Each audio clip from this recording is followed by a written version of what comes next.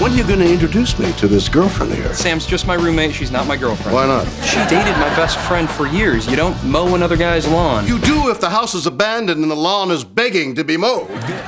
Yeah, it's amazing. Because Mr. Shatner's so much like my dad. He's unpredictable. You have no idea what he's going to do or say. Tell me what the topmost image is. What the hell does it look like? It's a gigantic E. And the line below that? Let me see. F-U... Okay. And then you have a guy who's 26 trying to get back on his feet and starts to reconnect with his father.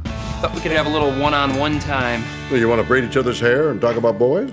There's a huggability to him, you know, you want to wrap your arms. I have not done that, but but you want to in theory. I'm sorry that I was rude to you. You didn't deserve that. You seem like a very nice homosexual.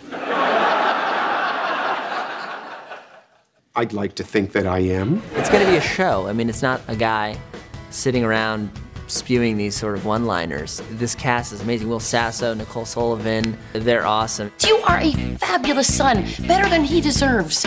What's his nickname for you? I don't want to. I would like to hear you say it, just so you can hear the words yourself. I'm not going to say it. James Gandolfini.